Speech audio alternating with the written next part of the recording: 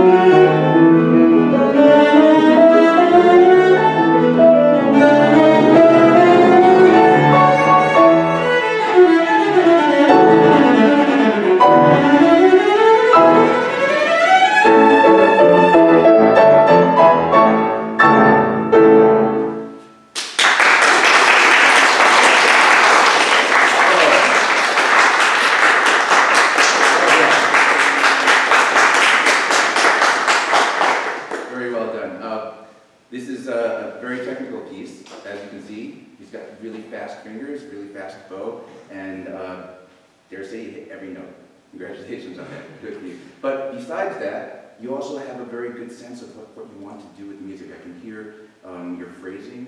And so I wanted to ask you a question. First of all, those of you who might know the entire concerto might notice the things we're talking about here, but I want to ask you, and I don't mean to put you on the spot, if there's ever a question I ask you that you don't really know the answer, it's okay if you can't think of an answer. It's totally okay. Actually, before I ask you a question, do you have any questions for me?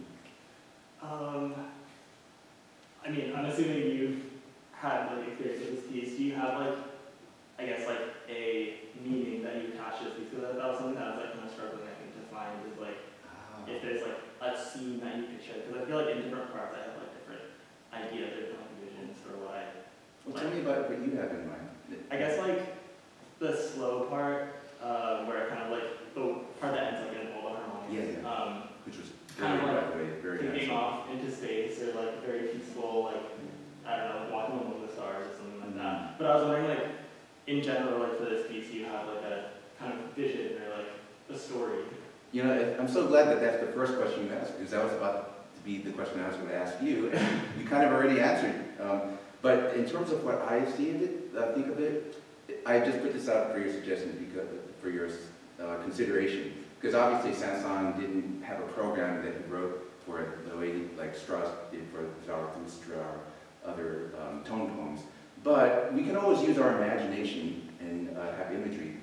So if you know the first movement starts with this bang, and then right away you're playing all these triplets and really fast, and it's almost like breakneck until you finally get to the second theme. And then you kind of do a lot of that, and then you finally get a little breather in the second movement. I think of this almost as like a, I don't know if you've ever heard the term, it's kind of a literary term, the hero's journey. Think of Star Wars with A New Hope, Luke Skywalker, right? You start with your protagonist who's in his ordinary thing, but then something, bang, something happens, he has to answer the call to action. This kind of starts with the bang, the call to action, where he has to, decide whether he wants to go for the adventure or not, he decides to go. And from then, everything goes. But in the second movement, so I'm thinking of it as you have an inciting incident. The first movement is where you take the challenge, and you go for the challenge. There's a lot of struggle with the harmony, because there's some dissonant moments that you have to resolve, and then technical moments you have to conquer, which you're doing beautifully. The second movement is kind of a little bit of a respite, because you need a little bit of a break to actually imagine yourself sitting in, contemplating your next move. Like in this case, Princess Leia, Luke is thinking about who is this beautiful person who he didn't know was his sister, but but anyway, he's enamored with this beautiful person, and so he's daydreaming about her, or looking into the stars and imagining what his life would be off of the planet that he grew up on. So I think of that very placid second movement as the more contemplative thing. But then, as you get to the end of that, he's reminded of what he's doing here in the first place, and that's when you hear the end of the first movement kind of starts with the beginning of the third movement, where you hear that first theme come again in the oboe, right? Yeah. It's almost a hint, because that's the first movement, but he's reminded of the first movement, and then boom, you start with you start that whole third movement, and now you're actually in that battle.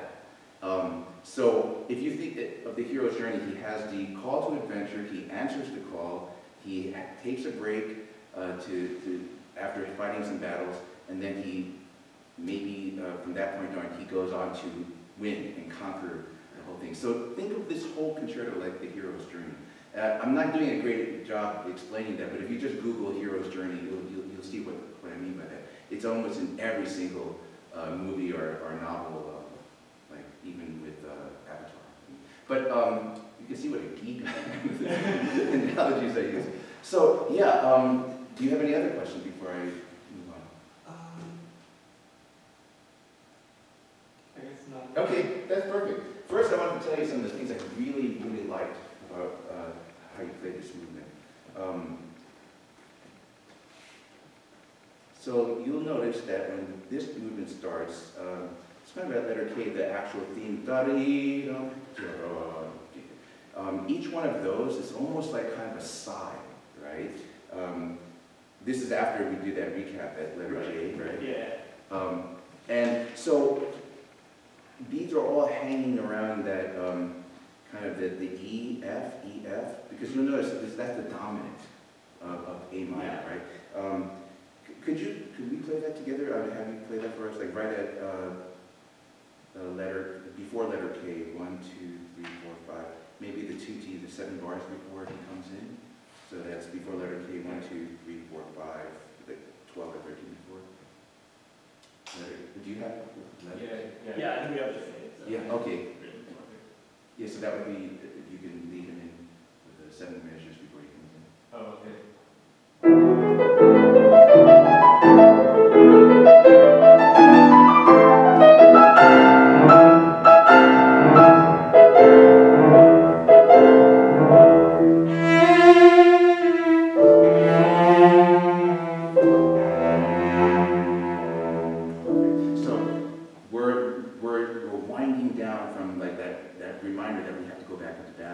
So it shouldn't be that relaxed just yet. I would say relax at the very last one, but even that relaxing is not a relaxation because you have all this tension knowing what's coming.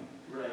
So the way I would achieve that is that every time he plays a downbeat and you play the, after the 8th, you have da-da-da, come in a little bit earlier with a little more urgency. Don't be so polite and wait for an exact da-da-da. As soon as he says ba-da, ba-dee, a little bit more like interrupting him, and that gives you a sense of urgency, but you can still do that as you stretch the music a little bit more, the rhythm, not the rhythm, but the duration of that. So does that make sense? Yeah. All right, let's try that again right when he comes in. Yeah, 1, 2, 3, 4, 5 before K. Okay. And that's right when you come in.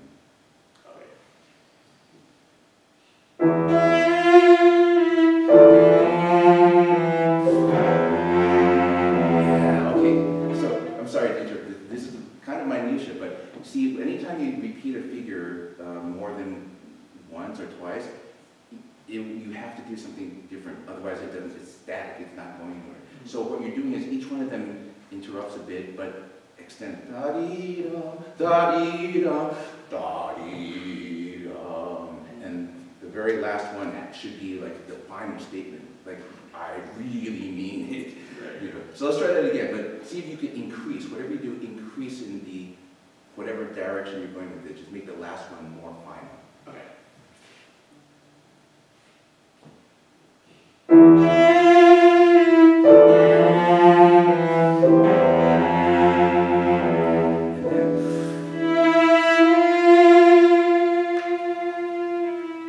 That's the idea. So you weren't ready for this, but that I actually lied. That low E to F is not actually the final one. The next one is the final one. Okay. And you'll notice you're doing 8th to half note, right?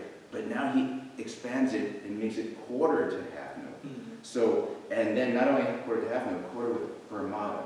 So the last one is da-dee, da. So you have to really hold that and then let it go. The diminuendo starts here, but you've got a long way to go. So maybe save the bow, change the bow, I'm not sure what you want to do, but you keep the sound up because you want that diminuendo to last so that you don't fade out on the fermata, but more fading out on the E.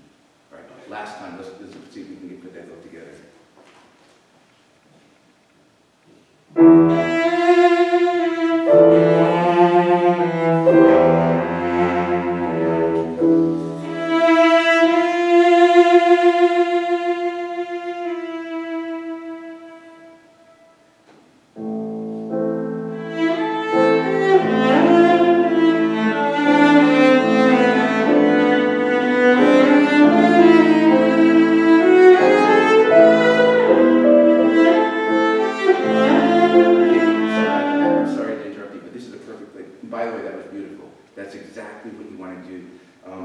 Now when you play this theme, I would say don't be as metronomic about it. You're playing very perfect rhythm, but take some time to stretch and shape the phrase. For example, da-dee-da-da-dee, da-da-dee, da-dee-da-da-da. You don't have to go da-da-da-dum, but if you lean on certain notes and emphasize them, lengthen them just a little bit, it gives a more of a shape and weight. Otherwise, it's more like just like a long 2x4 with just one shape, one straight across. You want to give some parts of it a little bit of a dip, a little bit more weight, and then come back up. If you think about the way a roller coaster goes, it goes up, and as you get to the top, it slows down a bit, right? And just as you get to the top, and then it starts to careen to the bottom, and as it starts to climb up, it slows down again. So there's a lot of that type of momentum that happens in music, where you will maybe slow down and broaden and get bigger, like that last fermata, da-dee-da. That's where we climbing up to the top. But with this, if you look at the shape, it's almost like a roller coaster. Da-dee-da-da-dee-da-dee-da-dee-da-da-da. And you start winding up, right? Okay, so all that to say, just give a little bit of shape on certain notes like that C. Yeah. And you notice you're doing this phrase 2 times, right? The second time it happens, it's actually a different dynamic. Well, oh, we're not even getting that far yet. But I would start the phrase again there. So at the top of that phrase, we go da-da-da-dee, the B to the E. Finish that phrase nicely. Don't think of it like I have to go on to beat 3 and 4 right away. Right.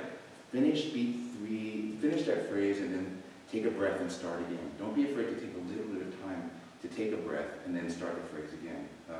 Your wonderful pianist will know what you're doing. He'll wait for you as you do it again. So let's try that letter K again. Okay.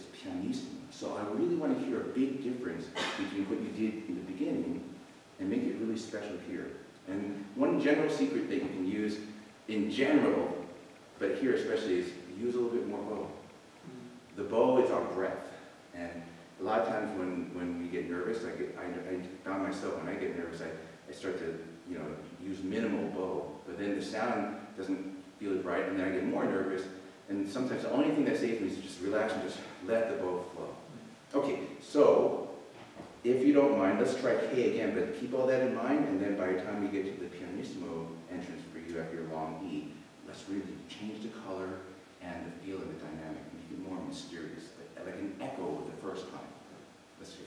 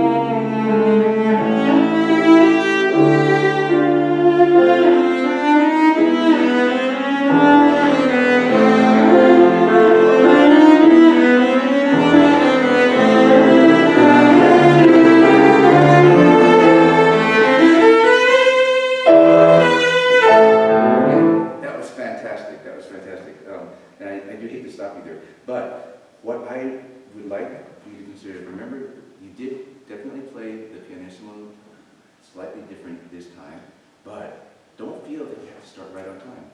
Because while he's playing,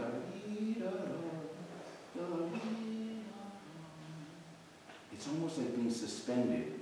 And if you just come right perfectly in time, there's no sense of suspense. So let it hang in the air a little bit. But how long should you wait? That's the question. How would you decide that? I guess what feels right. Right. Well, but one way to make it feel right is take a breath. Where you're going, keep going.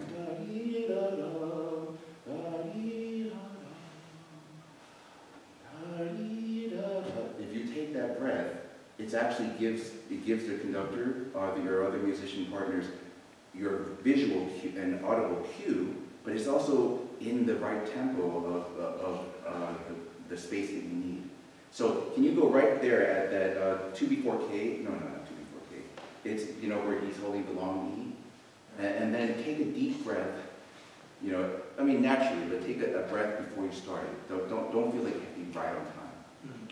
It's almost like you're doing a micro fermata at the end of that E.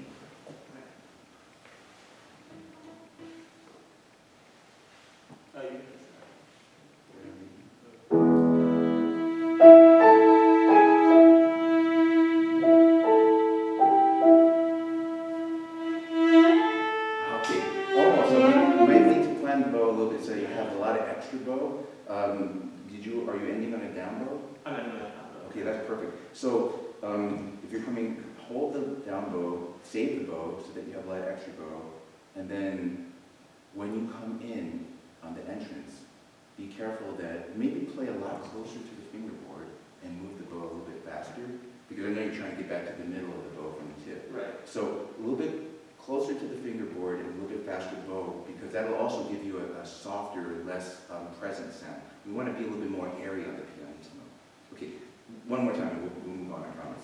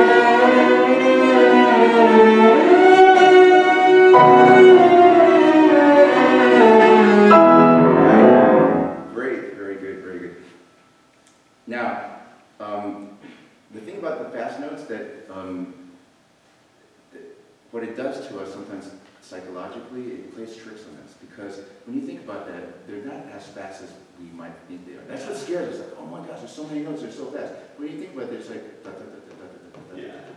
Each one of them is pretty close to each other when you think about it, and it's not like he's making us do crazy jumps. They're all like one step from each other. So actually, and I can tell that you practiced them well, and so they're pretty well in tune too. what can help you is that if you're playing these and you're starting to feel rushed by it, use more bow. Because by using more bow, you give yourself the mental illusion that you have more space and that the notes have more time to be. Because if you only use a small amount of bow for each, like 4/16, then you intuitively know that, okay, you only have this much bow for that, you know, this much bow for that. Right. But if you're using that much bow, it's like you have all this time to play each note. Right. And so it'll help you, prevent you from rushing. What makes our fingers want to rush is that we're running out of bow. So you can practice it like very slowly. Can you just play just the first part of that run, but like almost half tempo, but use like twice as much bow for everything, and show me what that looks like for you. Should I use like the same bow that I normally do? Or Yeah. But just use more, a lot more bow for each one of them.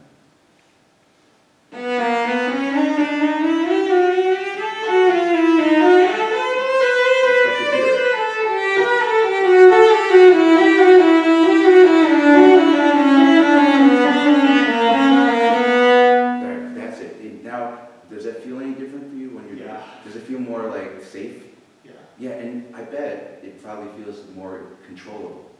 So whenever we have fast notes, the thing that scares us is that it feels like we're about to lose control of it, and that's when it becomes a self-fulfilling prophecy. Mm-hmm. So we have to do everything we possibly can to maintain that sense of control. And even if it's just for practicing, because obviously you're not going to use the whole bow for every quarter note there, but the very fact that you've got used to using a lot of bow, you will maximize the amount of bow you use for each one of those. So now let's try it up to tempo. And just do your best to use more bow for any time you have the like four notes per bow. Okay. Let's try it. With piano? Yeah, sorry, with the piano. Okay. I guess L.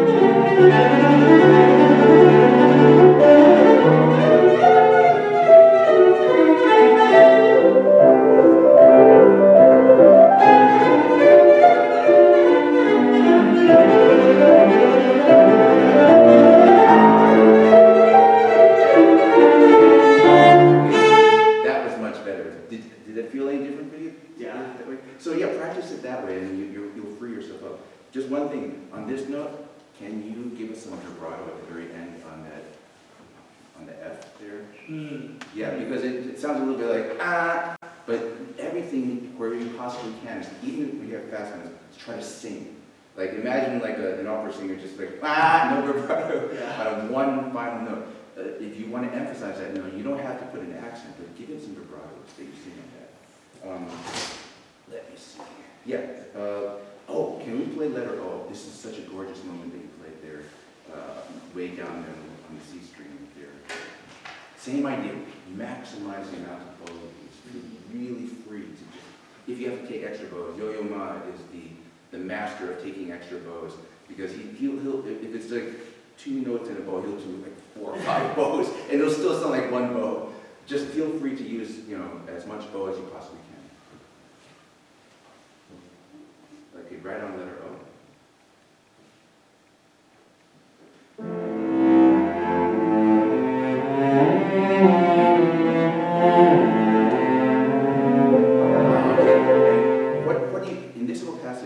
What are the special notes here? Which notes do you feel to be the most special whenever you...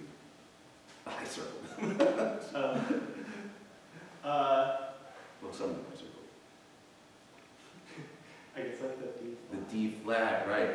Da-dum. It's so expressive, so you really want to like give some vibrato on that and really feel a very flat D flat pushing down to the C. All right, try one more time.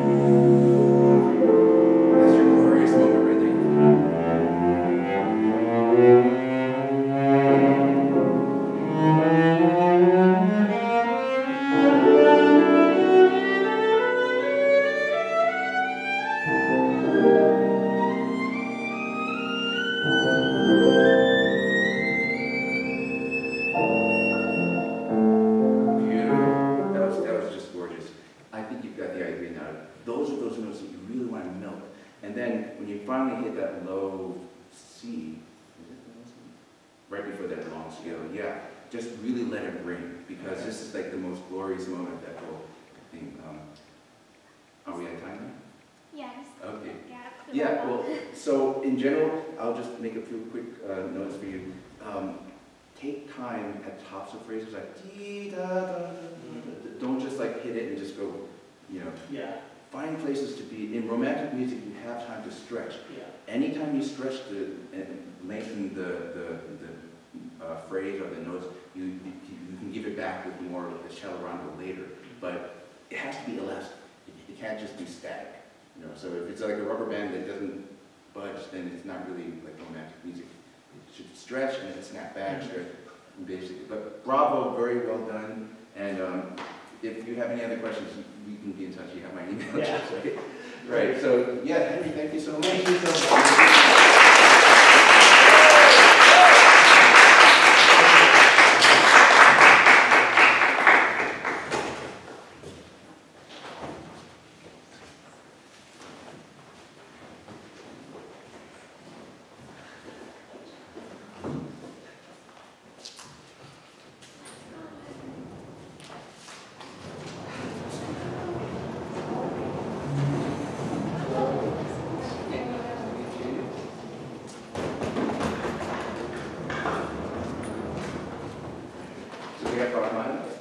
Beautiful. This is, I think last month was Rachmaninoff's 150th birthday. So this is a pretty special year for Rachmaninoff. A lot of people are playing Rachmaninoff for that very reason.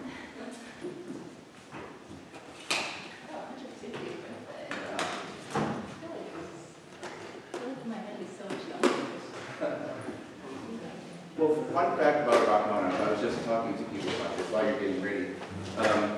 Rachmaninoff wrote this sonata actually coming out of a very difficult period of his life. He had premiered his first symphony, and it was a big flop. It got really bad criticism, and he went into kind of depression. So he had writer's block, he couldn't come up with anything, but after some time going through some therapy, and he wrote two pieces, and one of them was a second piano concerto, which everybody knows is so famous. And this is the other piece, the cello sonata. It turned out, because from that point on, he became very successful. And because of that, his symphonies, his piano concertos, choral works really took off. This became his, unfortunately for everybody else, became the last chamber music piece he ever wrote. But it was written, great big piano part, obviously, because he played it, written for his friend, who was one of his groomsmen, Anatoly Brandukov. And this was a cellist from Russia who actually premiered some of Tchaikovsky's work. So anyway, Rachmaninoff lived the rest of his life here in California, and I believe in Beverly Hills. So local talent. And you're playing for us the last one, right? Yes. Okay. Great. Okay.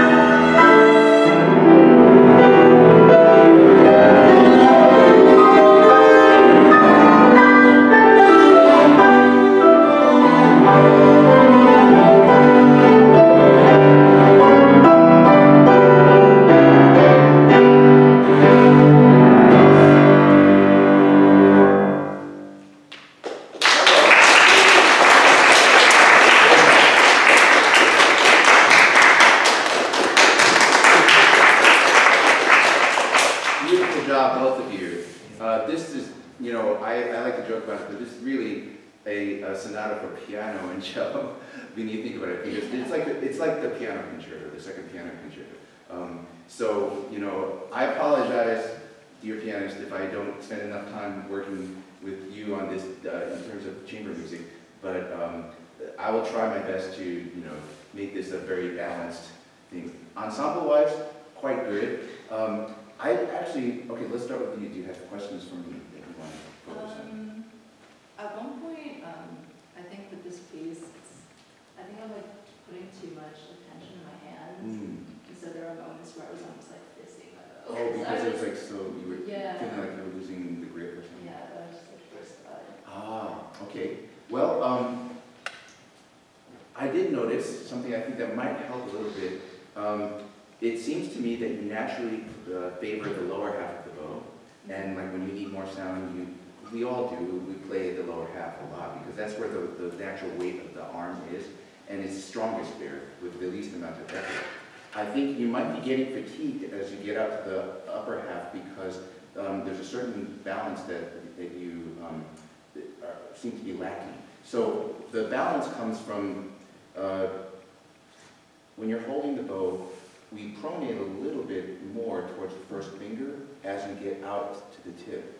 And if you can maintain that, I'm going to grab my cello because sometimes it's easier to demonstrate. But if you can maintain more of that grip at the tip, just by balancing, not so much by squeezing here, but by angling your elbow a little bit higher, and then leaning that weight into your first finger. Can you try playing just a few open string notes on the D string near the tip, and just back and forth at the tip, like as you go out to the tip, kind of raise your elbow a little bit back to the tip. If you feel that, yeah. So you're not really pushing, you're just kind of balancing that. And your thumb can assist that, because where the first finger is coming down a bit, the thumb is also pushing the stick in the opposite direction, sort of like fulcrum there. So you're pushing a little bit up with the thumb, a little bit down with the first finger, and then the elbow, the main thing that's angling you that way. These two fingers, the thumb and the first finger, are just kind of helping support this new change formation. So yeah, try that on the A string now, because I think that's mainly where you're going to get the most impact with that. And I'm going to show you some exercises that you can help strengthen that too. So play a few quarter note, long quarter notes, or half notes at the upper half. Can you get all the way out to the tip?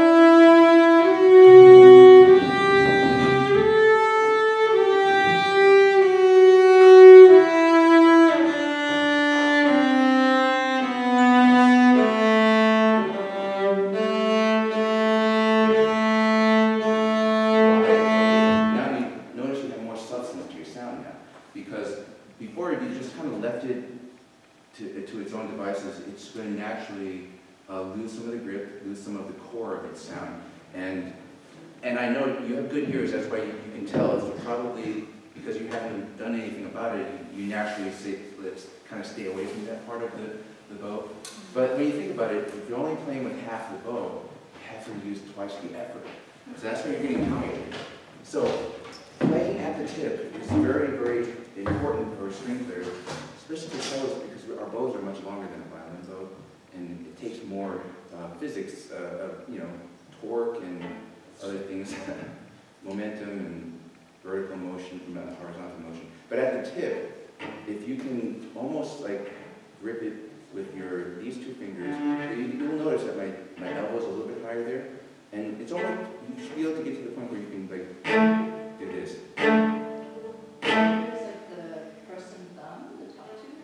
Yeah, so I'm kind of gripping the string with the first two fingers here, and then the thumb. These two kind of rest there naturally, but you notice how my elbow's a little bit higher, and I'm just going to... Right, if you get a nice clean kick at the sound.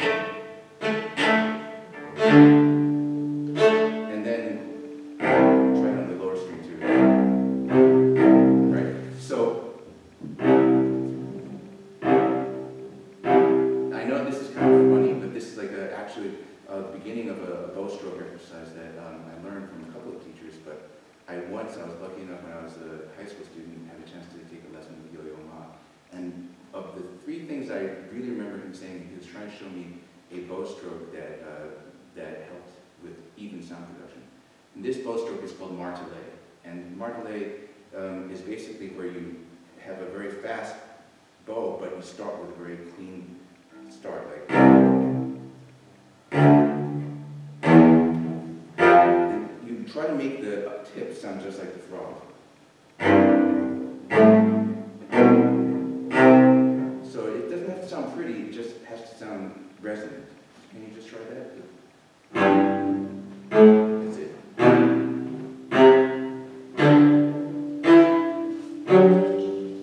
Yeah, and really take your time to set the bow, yeah.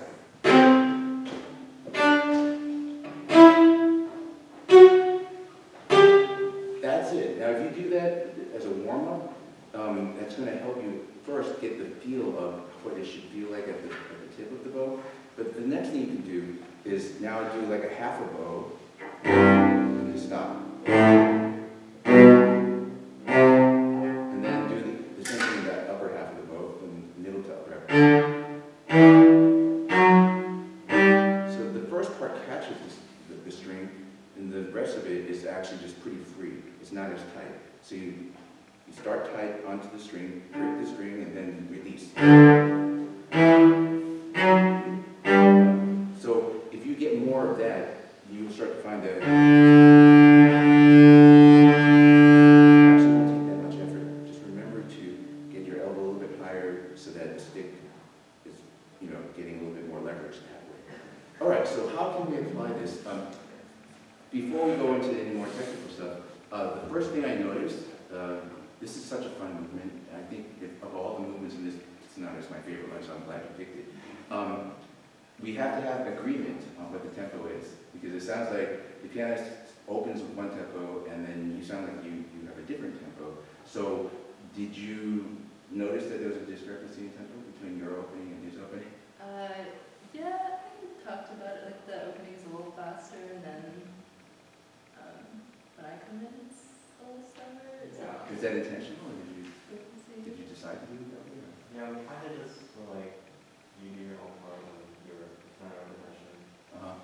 Well, yeah, to me it sounds a little strange because I don't know that there's any indication in the music to play, I can see like you want to play more like cadenza-like in the opening, and with more freedom and all that, and then more steady when the cello comes in, right? But I think generally the tempo should still be one tempo. He goes through specific effort to say, like, change the tempo marking, like moderato, vivo. He's very clear about when he wants the tempo to be different. So I would say, unless he makes a marking for the tempo to be different, keep it the same tempo. That's not to say that you can't play more freely with much more flourish and flair, but the general pulse, I think, should be the same. So can you guys try the opening, and then, fortunately or unfortunately for the cellist, because your pianist leads, you should take whatever tempo. Otherwise, it sounds like, why did she suddenly slow down? So, see if you can find a happy medium in Greek on it.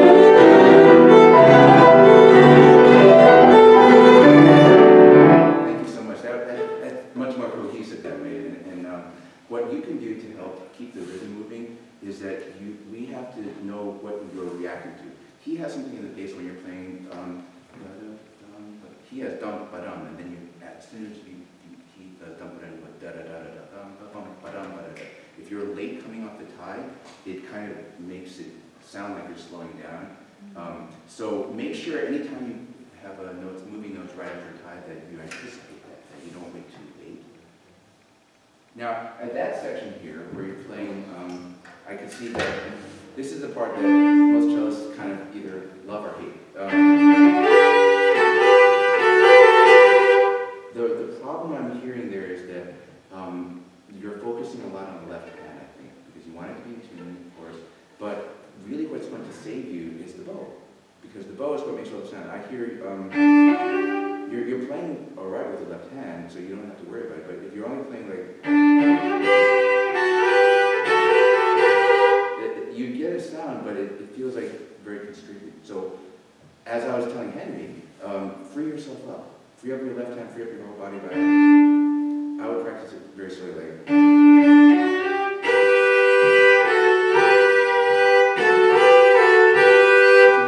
I'm not going to use that much bow up to tempo, but I want the feeling that I could if I wanted to. So, translating to,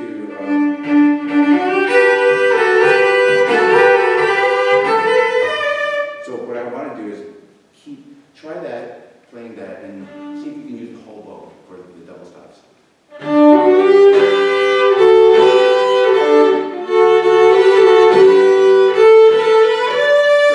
also, that's much better, by the way. If you do a different bowing, you can probably get yourself out of trouble here, because you notice how you have the down bow, it's a long note, right? But your bowing has it, you only have an eighth note to do that. And so this is what will happen. You could end further and further out that way. What you can do is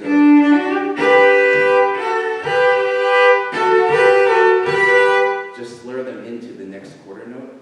That way you have long down bow, up bow. So down, up, down, up. Then you can use the whole bow.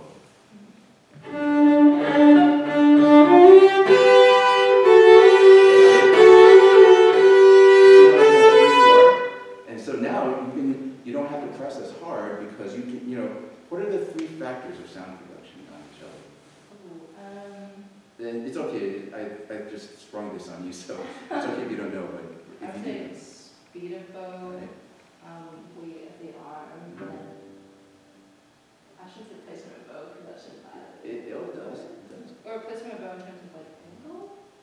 Yes, Oh, but up here. I was yeah. thinking like this. Exactly. Well, that does affect it, but that's maybe not as that's not as big a factor. The three factors of sound production on a string instrument are the bow speed, leverage. We used to like to call it bow pressure, but I think that gives people the wrong, impression. So leverage, like how much of the weight are you transferring into the, and then we call this Leonard Rose, Felix Galamian, they called it sounding point.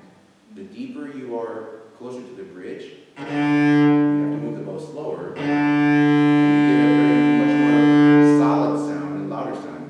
If you're closer to the fingerboard, you don't want to, you can't press that hard, and you can't move that slow either. You have to go. It's a very different quality of sound. So when you're moving the bow faster, you don't have to press that hard because you're moving the bow faster. If you wanted to move the bow slower, you'd probably have to play it closer to the bridge. And then it's very constricted. So I would find a happy medium where you can move the bow faster, and now you don't have to press as hard. Try it, just move the bow faster.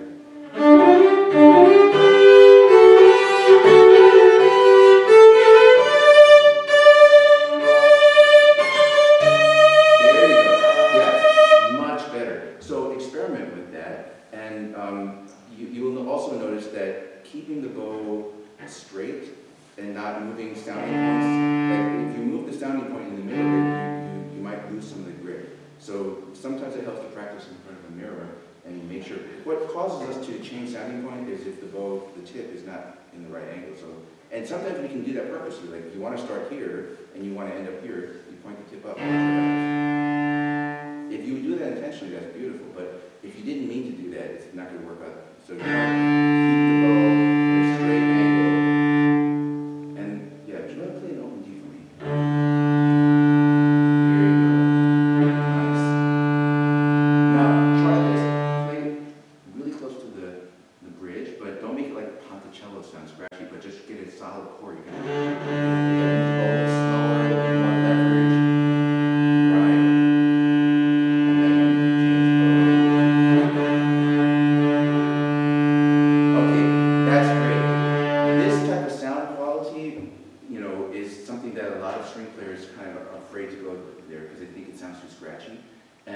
But I want to encourage you to practice things as close to the bridge as you possibly can. What's naturally going to happen is that you're going to say, oh, that's too scratchy, and you're going to try to make it sound better while you stay there. And then as you develop that, you're going to find a whole world of sound production right here closer to the bridge, where it takes a lot less effort, actually, and you get a much more solid projecting sound.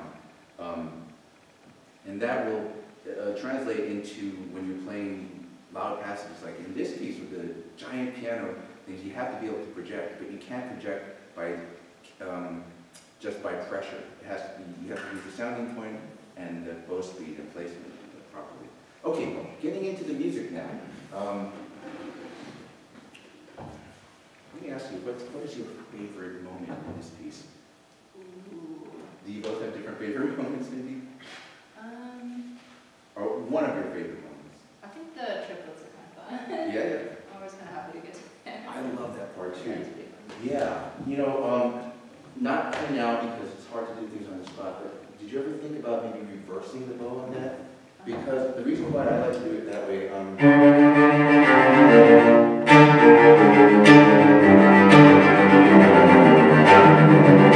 way you can really punch out the octave ones. So start with the... Start down low, yeah. And down low. I find that it's stronger string crossing that way. If you want to try, you can, but you know, I know it's on the spot. So here, let's see. This just came out of my favorite spot, the Listesso tempo, where you're playing.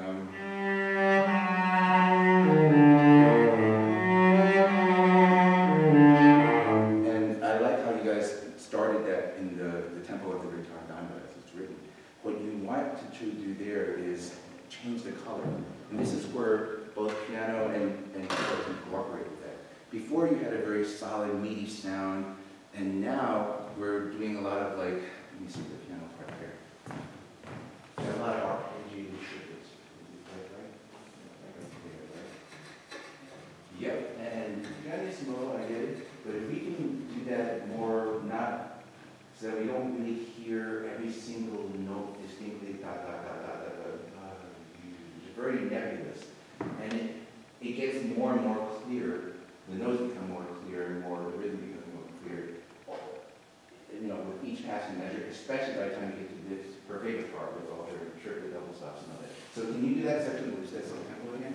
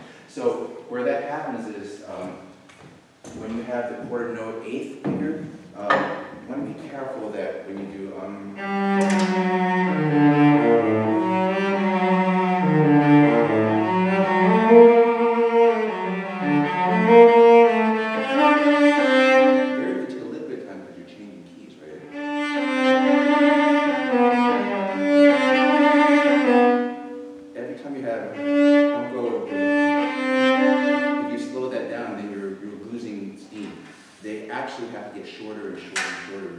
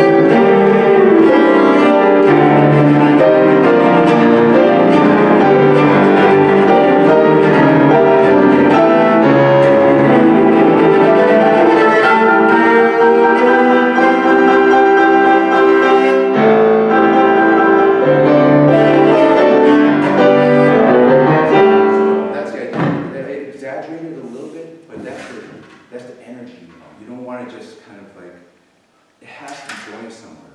And this whole thing goes pretty much until you get to the recap of the tempo one. But one of the landing spots is, oh my breath, when you get to that big A7 chord, you do get a little bit of breath to start winding up again. You notice I took a big long da da da dee da da da da da da da. You know, I gave myself some time to really do that on the first one, but then I started the cello rondo. So there is one place where I did stop and smell the rose for a little bit, but I got right back on the train, and the train was still moving at a fast pace. So you want to keep that, because what it says here is poco a poco, a cello rondo, e crescendo al tempo one. From that point on, you're going all the way until that recap, that big resolution. So,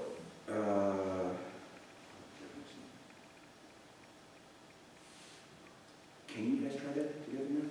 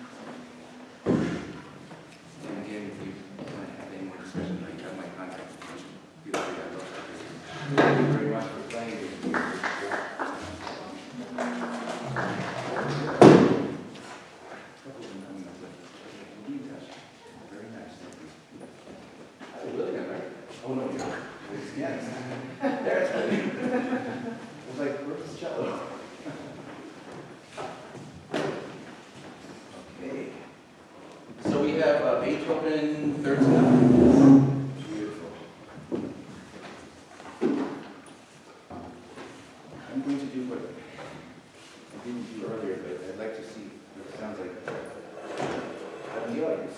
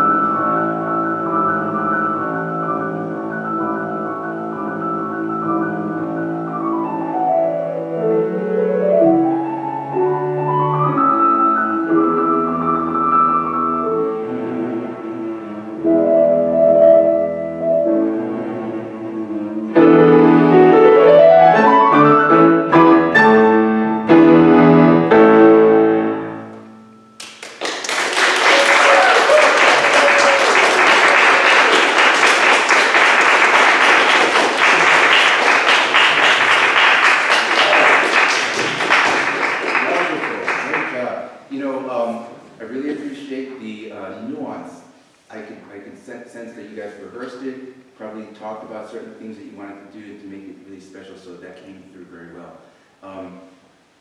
Do you have any questions for me?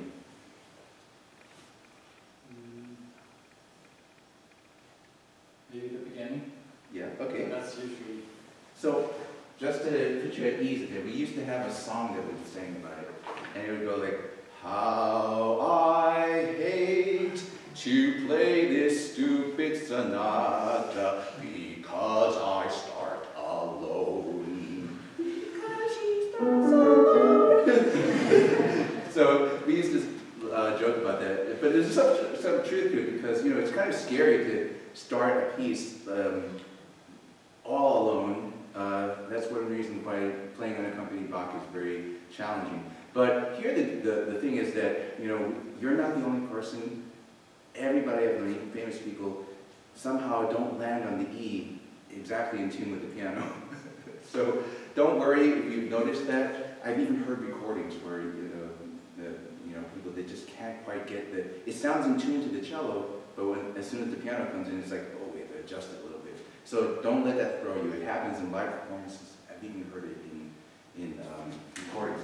As for the opening, I would say that there's two different ways I've heard them do the first two notes. You can do the slide, which is very traditional, or something. I've heard Yo-Yo Ma do a string crossing. And so that, in some ways, is harder for the left hand, but easier to manage so that you don't hear it. So you can try it either way. What kind of questions do you have about the opening? Mainly, I guess, vibrato. Vibrato, okay. So, Should I be vibrato every note? I would say in this very opening, you don't want to use too much vibrato because it's not really an intense moment. You also don't want to play like period instrument, like, you know, Renaissance, no vibrato at all. Somewhere in between, just enough to give a little bit of flavor. You know, you don't want to be like Russian program. Not like that, but just a little bit like that.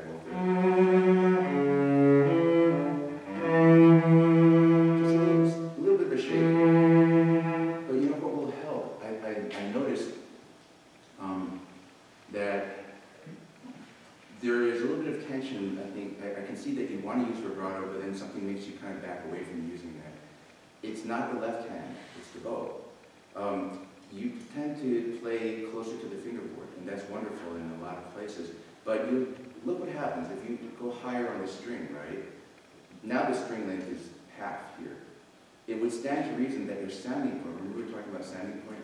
It has to adjust that as well. Because if you play something here, and then here, it starts to sound thinner and thinner. You have to adjust where you place the bow to get the same quality of sound. This, and then this one. You notice the difference? So as you play higher up on the string, play a little bit closer to the bridge.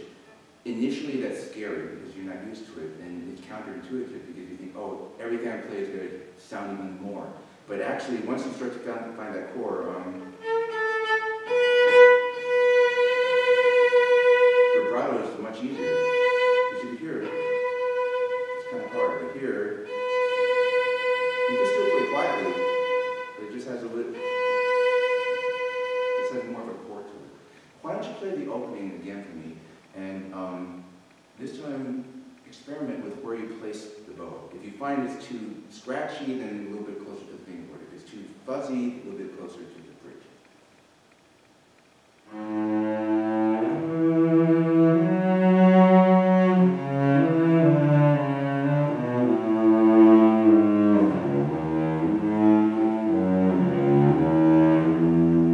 Yeah, so, you know, the overall sound, I think you found more of a chord.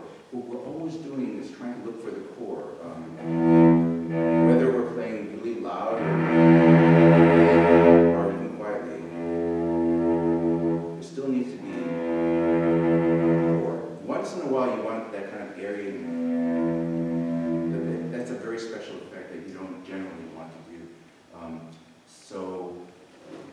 Yeah, so for the opening, I would definitely experiment with bow placement, try different parts of the bow, and purposely try to find a different color. If it, try something that's too bright, or something too solid, and then try something that's too dark and too airy, and then everything in between. Once you can do those purposely, then when you will adjust in your ear on the spot, like, you'll know how to adjust. But if you just play and practice and come what may, then you might go through run the whole gamut of colors, but you wouldn't know that you did it. So the idea is that you have the experience of purposely using those colors so that you can adjust on the fly. And if something doesn't sound right to you, you know what to do because you've already practiced it. Now, question I have for you guys both, because this is an equal, just like the Rachmaninoff, this is an equal pairing. Rachmaninoff, Beethoven, they were both virtuoso pianists as well as composers. So when they wrote for the piano, they didn't just write they wrote real parts that they themselves would play. So as a piece of chamber music, I'd like to ask you guys, what is your, when you think of Beethoven, how would you characterize his music? Or, you can't, I'm not trying to say, give me the one answer, but just what are some things you think about when the characteristics of Beethoven's music? Very dramatic. Dramatic, yes, that's a good word. Anything else? It's always about fate, destiny, and struggle. Mm-hmm. It's never like, like light and Mozart type of, right? It's always something very profound. One of the things that this reminds me of is like his Fifth Symphony. And one of the things in the Fifth Symphony is it's got lots of like rude interruptions and sudden outbursts. And when you think about the type of person Beethoven was, that was kind of the way he was. He wasn't a very polite man. He was just like, he felt that he would just say it, he didn't care. And so he does a lot of that here in the sonata. Not in the opening, because the opening just seems very calm and like that. But look what happens after the ad libitum that the cello plays.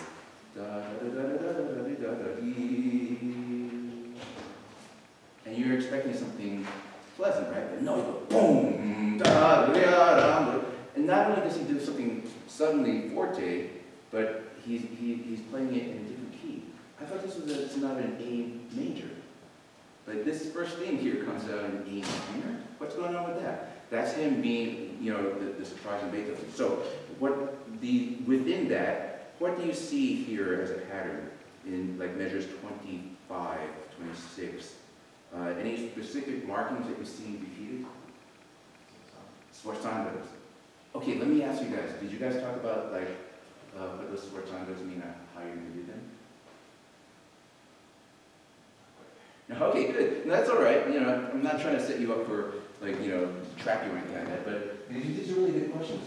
When Beethoven puts 3 sforzandos in a row, he doesn't mean like, yeah, that's a suggestion. I mean, he probably would have like yelled at somebody if they didn't do it. But sforzandos, I think they're meant to like just jump out at you. So da dee da da not da dee da dee da dee da da. That doesn't have any sforzando. So remember, dramatic. These are dramatic sforzandos. They require a little bit of time and weight on them. And how that can be achieved, my little cheat sheet for that is that the note before the sforzando plays a little bit shorter. So,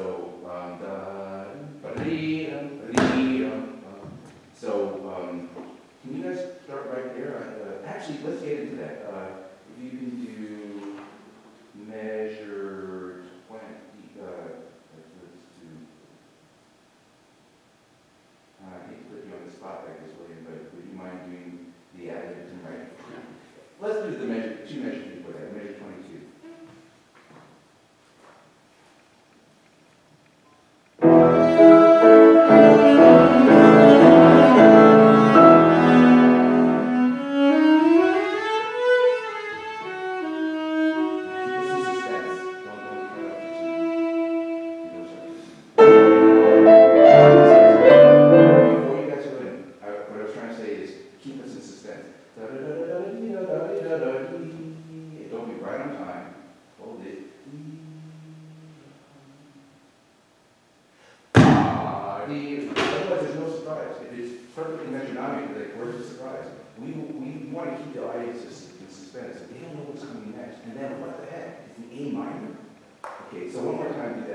now that you guys already got the spoiler about it, you know, we're trying to make it like they never heard this, the next part.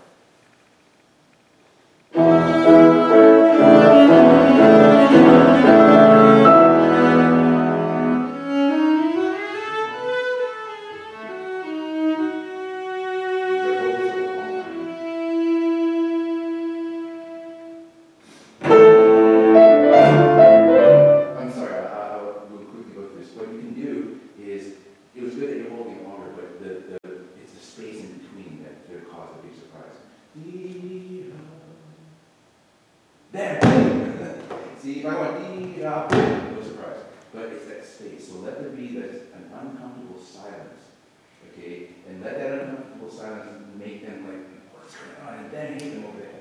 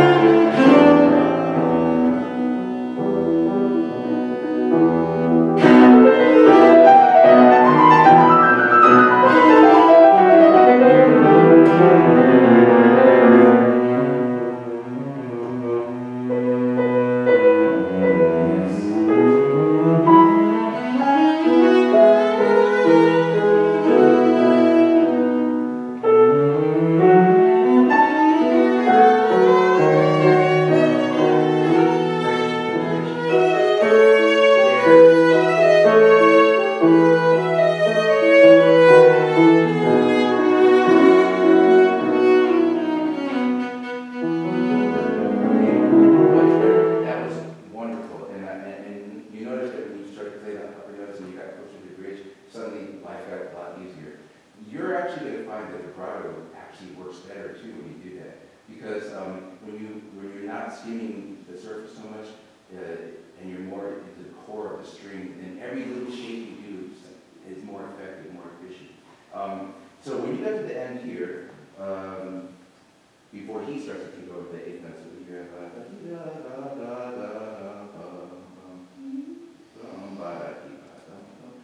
those two little characters, take a little bit of time so that you can start this again.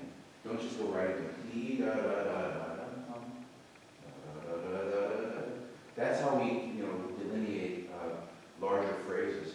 If we just go straight into them, it's just like one, like long 2x4, like I said before. We need to give each section a sense of closure, and the next section a sense of opening. So finish that nicely and then start again. And you can do that by taking a breath right before you start again. All right, so how about we go back to measure 38? Because you notice you guys are basically switching parts. First, the cello plays the scale going up, while the piano plays melody, and then you switch paces. So before you switch, take a breath.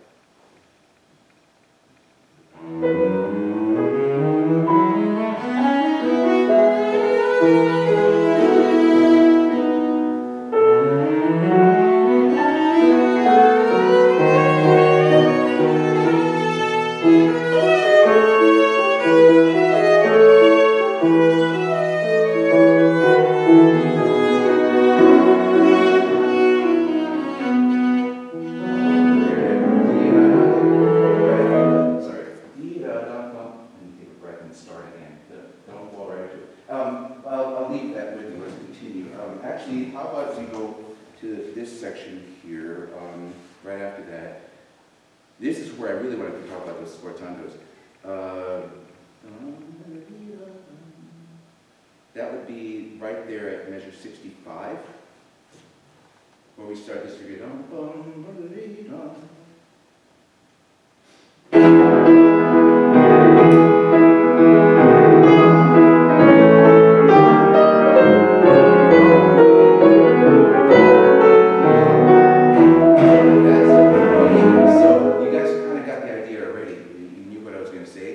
This is where, before you play the sforzando, you make the note before it a little bit short.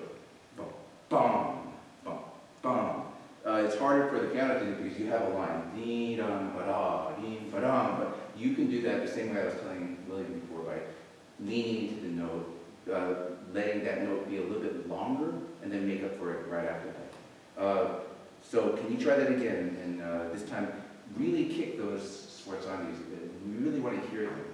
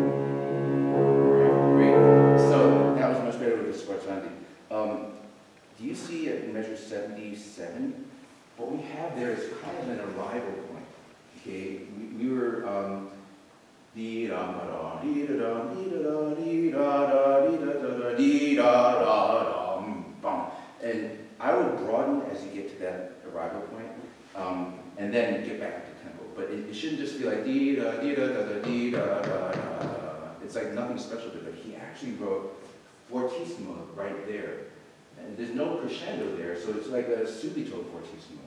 It has to really stand out. When Beethoven does things like that, he knows when to write crescendo, but he also knows how to just put in a fortissimo. So that has to, how you achieve that is not just with sound, because there's so much we can do on the lowest part of the cello, right? So you definitely have to get more sound there. You might have to reserve some of that. So prior to that fortissimo at 77, you guys are forte. I would recommend reserve some of that sound and really give it at 77. And the other way you set up that fortissimo is with time. Dee-da, right? And then back into tempo. Slow down just a little bit before the fortissimo, and then hit the fortissimo right back to tempo. Okay, can we go back to where the cello has that theme?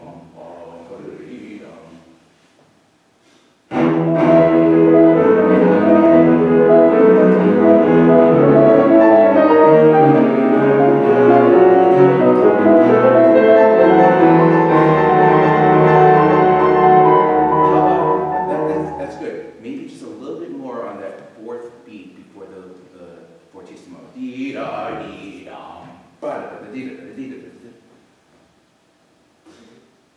Yes, yes.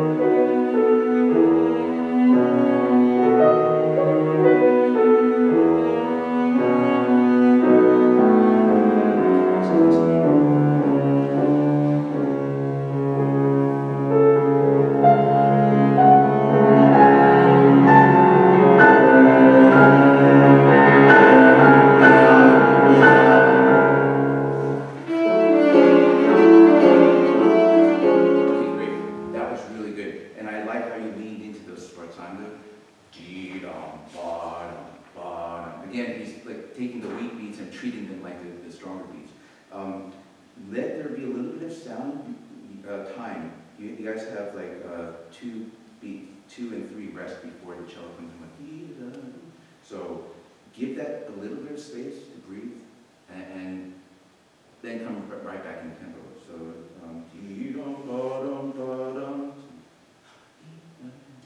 and keep that in the same tempo. I know it's espressivo. I would say the espressivo for the end of that figure, not like the very beginning. All right, let's try it right there at second ending, please.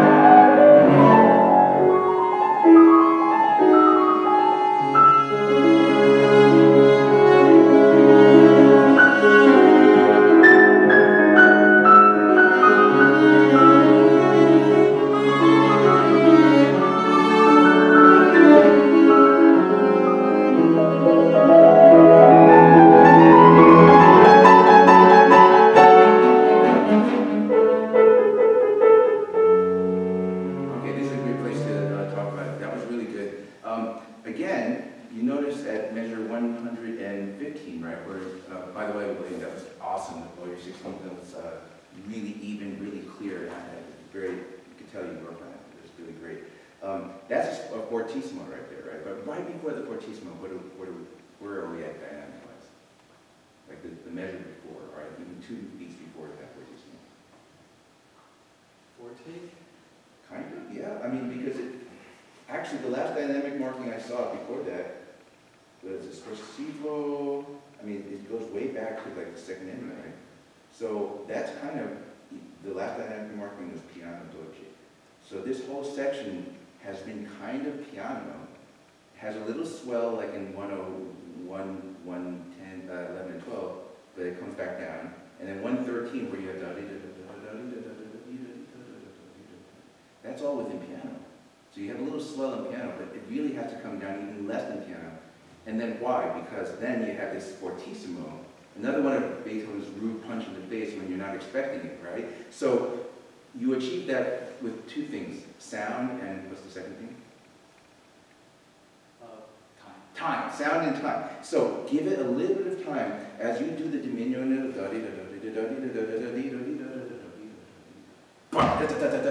If you don't give them enough time and go right into it, they don't have a chance to get surprised.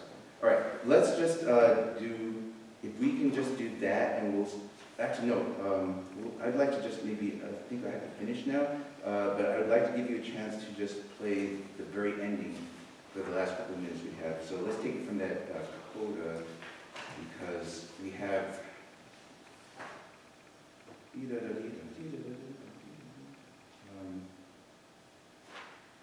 right there. Let's go from measure 247 to the end. It's just like the last 30 seconds of the piece of the movement.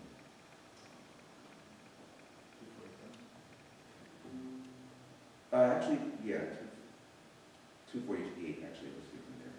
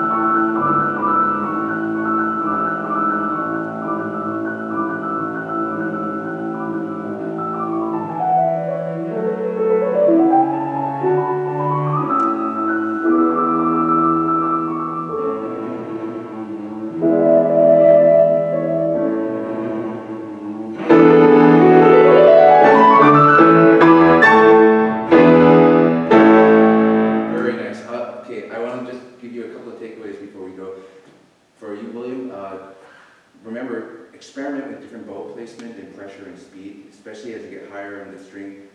Do a lot of practicing around the bridge and then see how good a sound you can get before it gets too scratchy. And then musically wise, in general, whenever you come to a new section, a new color, a new key, don't be afraid to like turn off the metronome in your brain and actually practice this way where you just stop and then start at the next part without having anything else, because we need more separation of sections that way.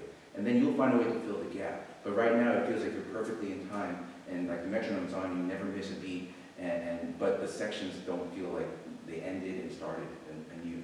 But in general, that's all, but it was really a wonderful performance, both of you.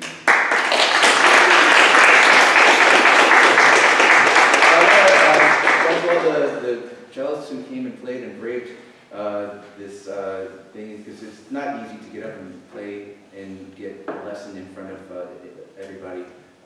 We also want to thank the Student Symphonic Organization for putting this together. Thank you very much for all your time here.